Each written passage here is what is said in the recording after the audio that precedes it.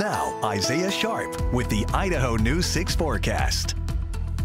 Taking a quick look at the Village at Meridian. Not too much to talk about here. Temperatures into the 70s, going to be dropping into the 60s, but we've got a lot to get to when it comes to quite the activity moving into the Gem State. We've got this high pressure ridge that has already made its way in, but the warmest temperatures are going to be expected heading into tomorrow.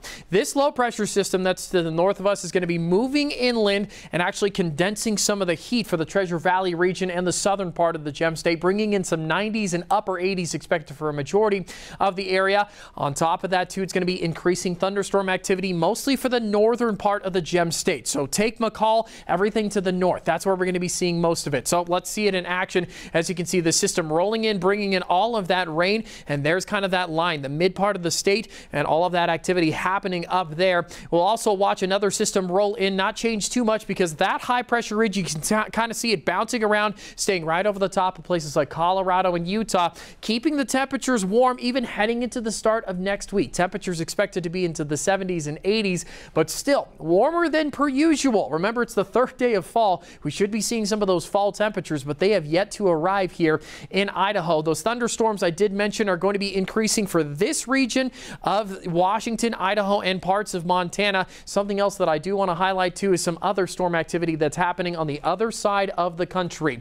Hurricane Helene will officially become a hurricane and strengthen into a hurricane around Wednesday, and so do expect that activity to increase. Not going to be affecting us all the way over here in Idaho, but certainly something to keep an eye on, because watch this storm as it continues to strengthen into the Gulf of Mexico, turning into a Category 2 on Thursday as it makes inland at 6 p.m. winds up to 120 miles per hour, and it's going to become a Category 3 once it hits land. You can see parts of Tampa, Jacksonville, a lot of Georgia is going to be seeing tons of rain coming through. Up to potentially a foot of rain is going to be falling with all of these winds on top of that too. You can see the Category 3 right there just to the south. As it makes its way inland, it's going to start to lose power as it makes its way across the eastern part of the United States, turning into less of a storm heading over Atlanta.